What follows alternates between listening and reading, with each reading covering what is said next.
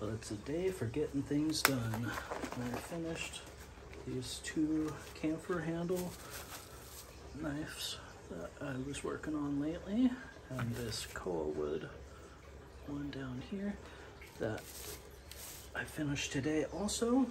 And I've got this carving on Mokeypod Wood that I've been working on since 2021. I was confident I was going to finish it 2021, but here it is, November 2022, and I'm just now getting it done. So life gets in the way sometimes, you know. So I'm going to put some oil and beeswax. It's a paste, and it brings out the wood grain really nicely. I'm going to put this all over it and let it sit for 24 hours, then decide if it needs another coat or if I should just buff off the excess. But this pretty much marks a piece as finished in my book, because there's not really any altering to be done to it after you've got it oiled. You really have to sand it down and get all the oil off if you want to work on it more. So I'm quite serious about a piece when I start oiling it. Oiling and waxing, I guess, in this case.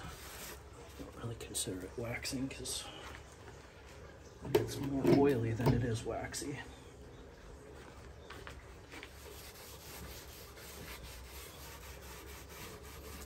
This is a carving of a fish called Papio. And when they get big, over 20 pounds or so, then they're called ulua. And those are very sought after fish to fish from shore. They're very strong. People in the south might know him as Jack Trevally or Trevally. People in Maui in Hawaii call him Papio. Okay, well that's about it. Really happy with this fourth piece that I finished today. Just need to get the excess oil off of these.